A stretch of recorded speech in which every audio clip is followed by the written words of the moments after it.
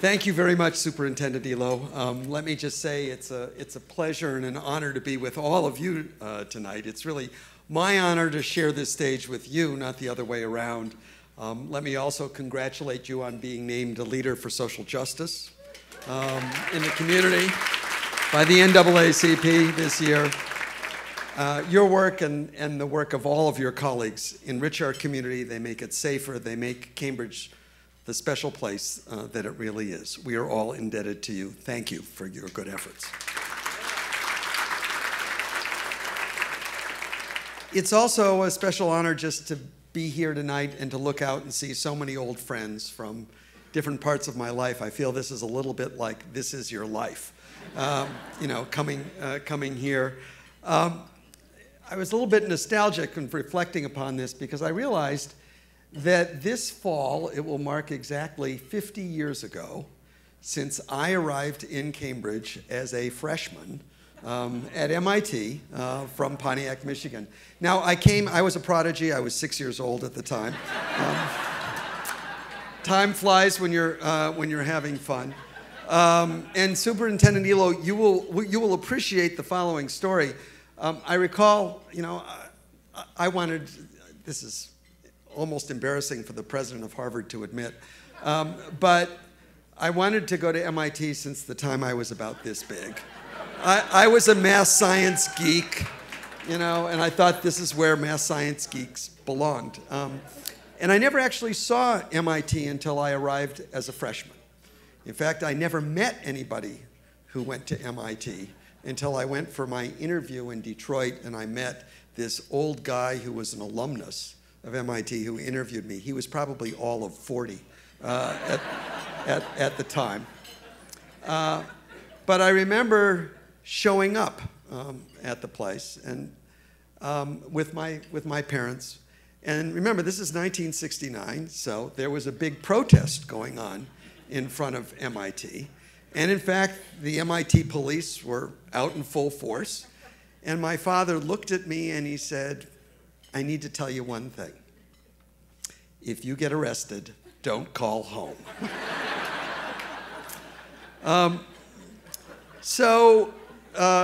Here I am 50 years later. I actually have not gotten more than 2 stops on the red line from where we are today in 50 years.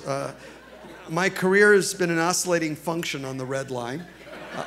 I started as an undergraduate at MIT. I came to Harvard for graduate school. I went back to MIT to join the faculty. I then, when I left after 24 years, I left MIT. I went to Tufts, and now I'm back at Harvard. My Tufts friends are here. Hi, guys. And this is a place which, as both Gita and Superintendent Elo said, that welcomes people literally from all over the world.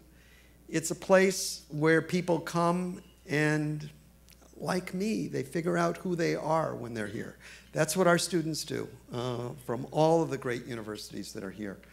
They figure out who they are personally, who they are politically, who they are culturally, who they are socially. I said just yesterday in Memorial Church with my friend Jonathan Walton, who they are spiritually. And it is these great institutions who help these students figure out who they are. Along the way, I learned that I cared about cities, and I married somebody who did as well. My wife, Adele, is a city planner. I spent 24 years.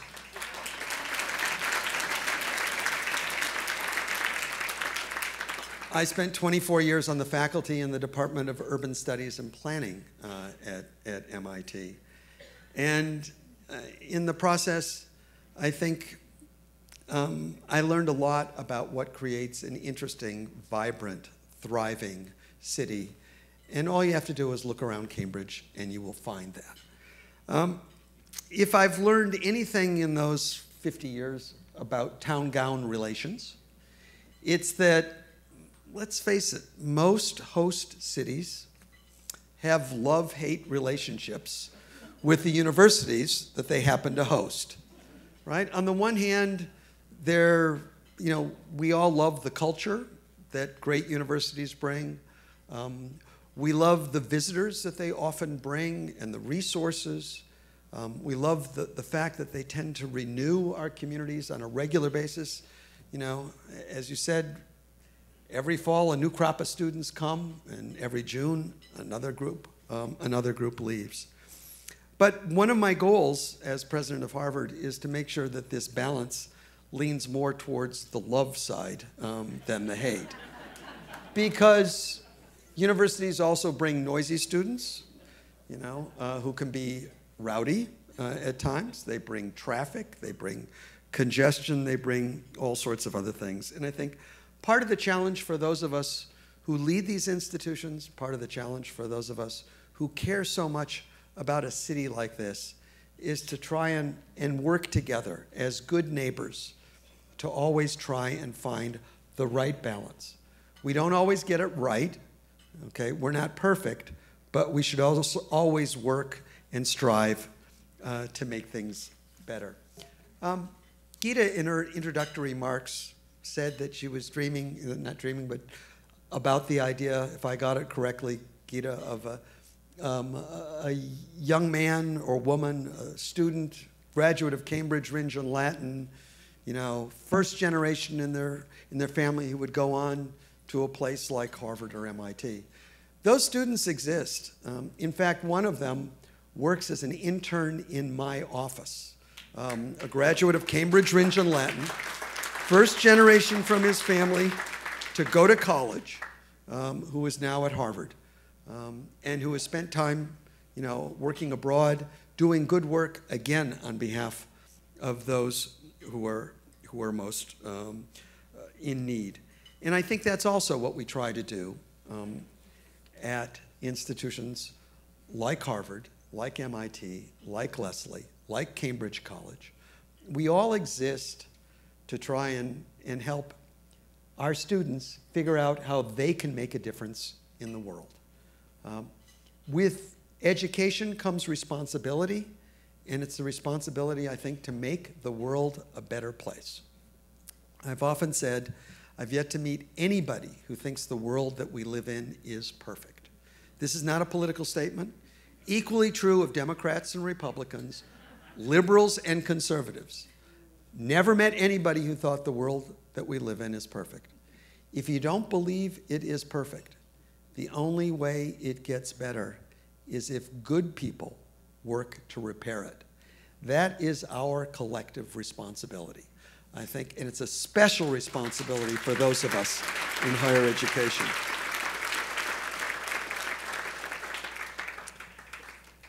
One measure of the justness of a society is how it treats the least fortunate, the most vulnerable among us. When I look out tonight, I see many, many people who are committed to try and doing more for those less fortunate. That's why you are all here. It's why I am here with you. We all have a responsibility to make the world a better place. When I welcomed freshmen at Harvard for the first time this year, I made a point of saying to them that Harvard did not build itself. It existed, it exists, and they had the opportunity for this extraordinary education because generations who came before them believed in the idea of Harvard. Cambridge did not build itself. Cambridge exists because people who came before all of us believed in the city that we see here today, okay? Leaders from all walks of life, from the business community, civic leaders, nonprofit leaders, educational leaders, all have worked to create the city which we call home today. They all worked to create opportunity for each and every one of us that we enjoy today. And just as they worked to create this, it is now our responsibility to carry on that tradition. Reggie was incredibly articulate in his welcoming poem that greeted us all in speaking about the importance of welcoming the immigrant to our country. I feel fortunate, like many of you, to have lived the American dream. My parents were both immigrants to this country. They were actually both refugees. My mother came here on the second Liberty ship that brought refugees from Europe after World War II. She was an orphan. She had lost her entire family. She was a survivor of Auschwitz, the only Jew from her town, actually, who survived World War II. Where else in the world can one come literally off the boat with nothing and in one generation to grow up to be the president of Harvard? This is the American dream that I've been fortunate to live.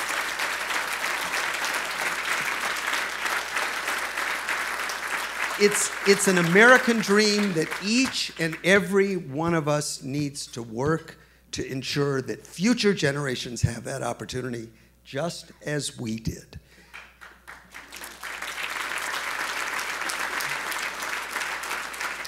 These are difficult times in this country. This country is deeply divided. We are eroding the social capital that allows our institutions, our society to work and function daily.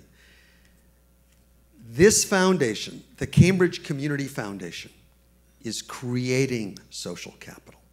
This is why your work is so important. This is why I want to say thank you for all that each of you are doing to support this organization, to support our city. And I guarantee you that Harvard will be a good partner with each and every one of you in these efforts. Thank you to each and every one of you for what you do for Cambridge.